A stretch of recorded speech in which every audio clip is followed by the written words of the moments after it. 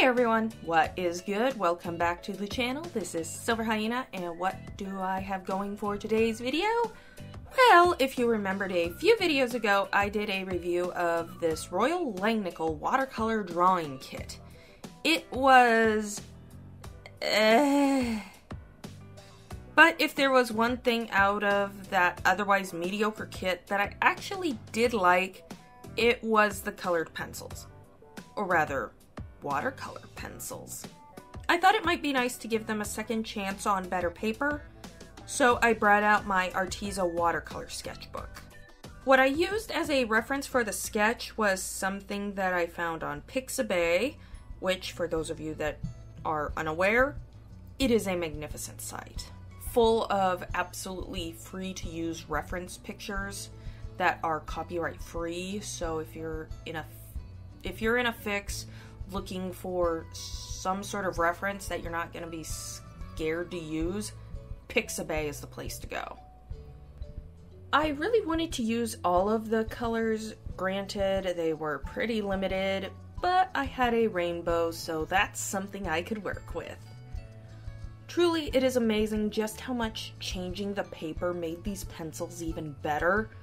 I mean, I'm not saying that they're going to change the universe or anything, but in all honesty, they're not half bad at all. In fact, I wouldn't mind getting a bigger set of these pencils. While the watercolor pencils that came in the kit are decent, you're going to have some issues with building depth, especially since the darkest color is black, which can turn to mud if you're not careful. Although blue and green can be useful for shading if black would be too harsh. Now, if you like the effects of watercolor but aren't terribly fond of the lack of control, then watercolor pencils are the medium for you. Watercolor pencils have always been a favorite medium of mine. They're great for mixed media pieces especially. Now, I'll probably revisit these pencils yet again, this time with better watercolors to use in conjunction with them. Spoiler alert, but the watercolor pancakes, yeah, I'm gonna go with that. Watercolor pancakes. Anyways, those things were lousy.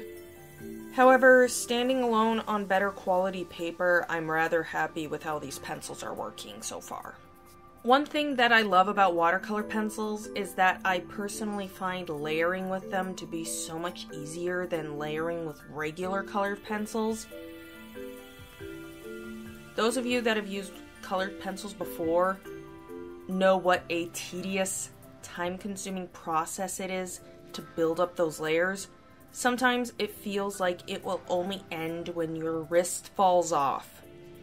Well, with the watercolor pencils, the water really helps to fill in those nasty little gaps on the paper. Of course, you can always put down a layer or 5 of the watercolor pencils first, then use your regular colored pencils over that. Well now, there's an idea for a future video.